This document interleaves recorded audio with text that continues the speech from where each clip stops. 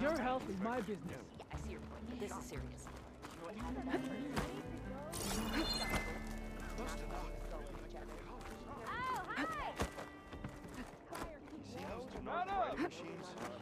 Return Savior to does? the teller of tales. Slow down!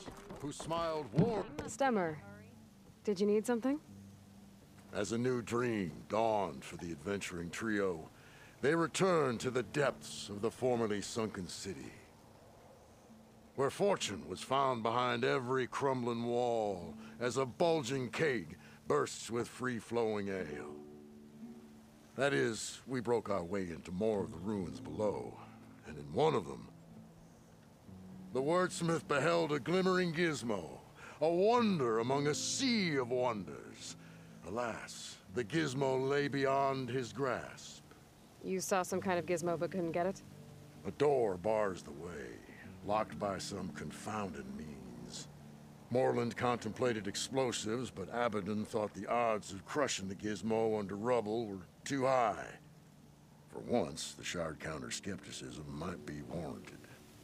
The old wordsmith's hopes were dashed, until a friend with a knack for performing the impossible returned from beyond the sands. Might I persuade you to venture beneath the desert once more? I'll see what I can do. Where is this place? Once you're down there, take a right at the statue of the giant man. The ruin rests beside a metal tower. And so our heroine went forth, and the wordsmith's hopes went with her. Some of it, Knox having a soul instead of nothing juicy about that. The Savior does? I did not know that. Here I come! That was tough. Hope these lights, the truth speakers, are enough of a recompense.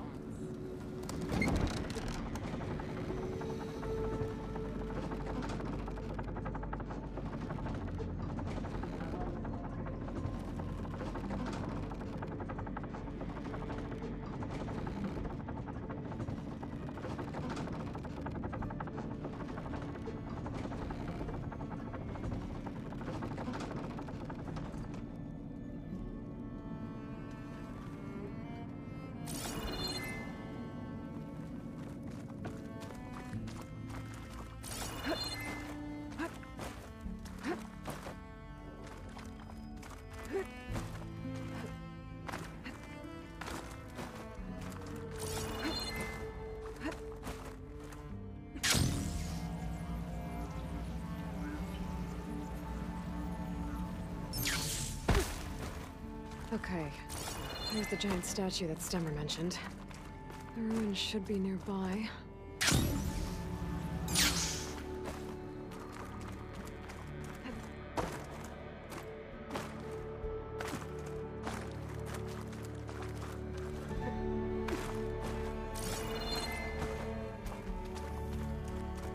A ruin beside a metal tower. The gizmo Stemmur's after should be inside.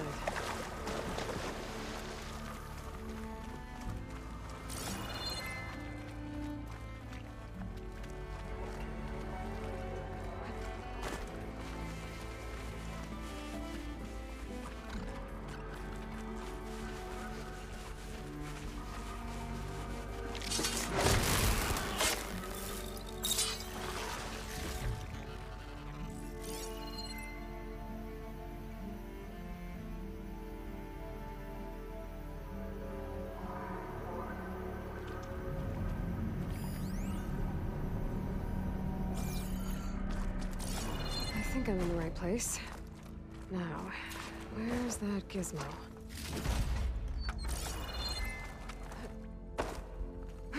There. That must be the gizmo. Looks like this door needs a code to open. I should check around the room, see if I can find anything that...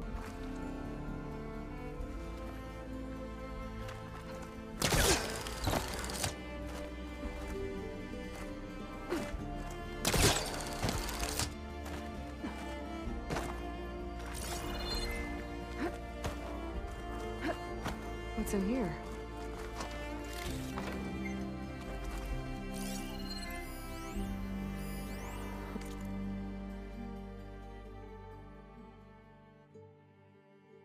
So the Gizmo's actually called an ornament.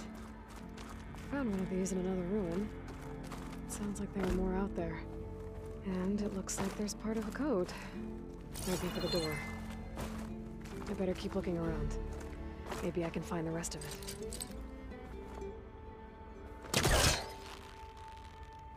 There we go.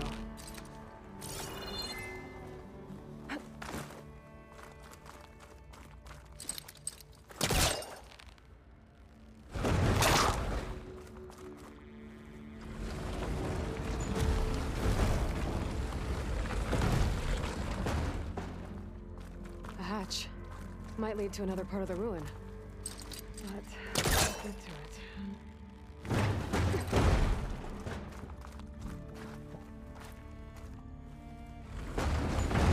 There's an opening at the top of the fence. Could be a way in, if I can find a way to get up there.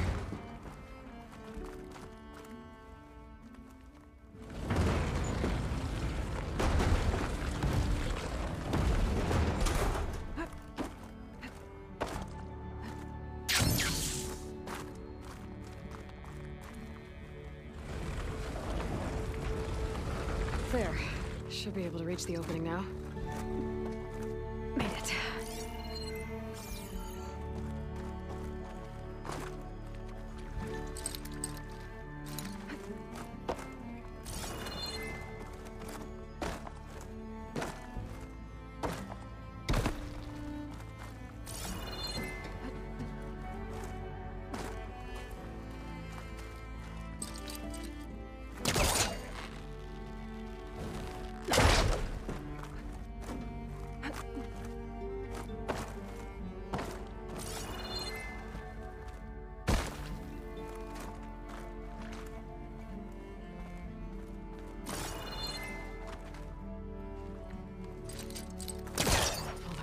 Of me.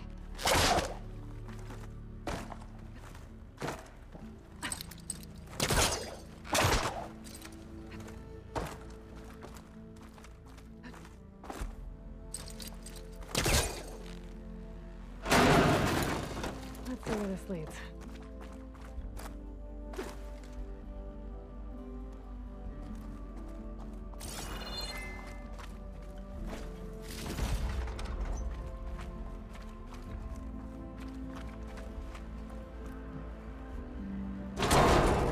Oh, I'm back outside.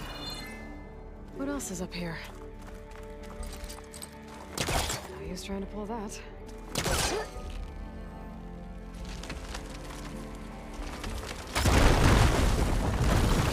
a ruin in there. Looks like the ornaments were part of something called the Knights of Light's holiday promotion? A way to celebrate old world holidays by changing the holograms above ground.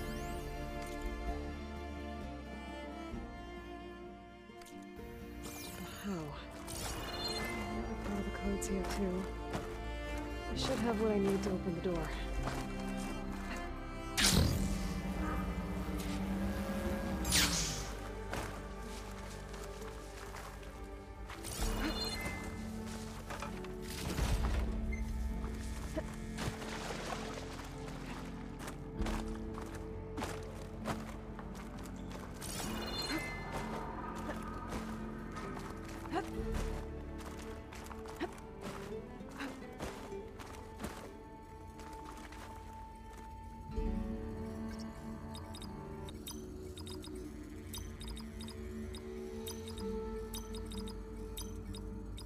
There we go. I'm in.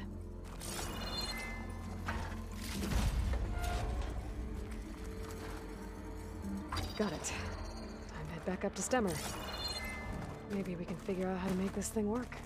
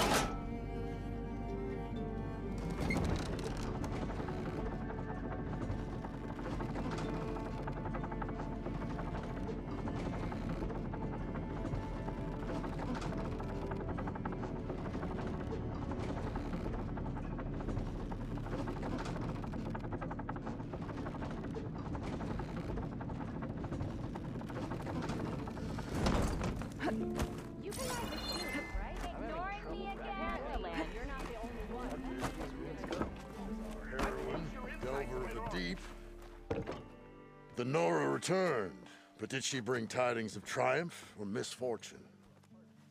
I got the Gizmo, and it's not the only one I found. Here. The old wordsmith, a keen spark in his eye and gratitude in his heart, held aloft the gizmo that had eluded him. It's called an ornament, actually. Part of a set. Huh. You know, some delvers tapped a ruin north of here recently and said they saw a trinket like this one, beyond their reach. Might have been another one of these ornaments.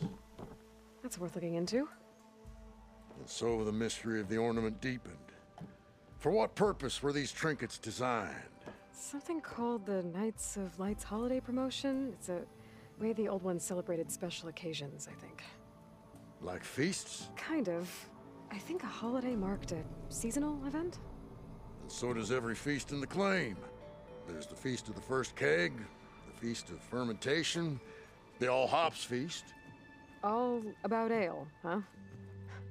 I guess I shouldn't be surprised. Anyway, these ornaments could supposedly change the lights above ground, but I'm not sure how. I recognize this marking. Saw the same on a little device we unearthed. Here. It might be able to turn on the lights. Time to find out. Which one should I try first? Let's put this one up. By our heroine's word, the lights would dazzle the sky. How goes it, Hammerhead? This must have been the Feast of the Crescent Moon. They couldn't have celebrated every crescent moon, could they? By the Forge, that'd be a lot of feasts.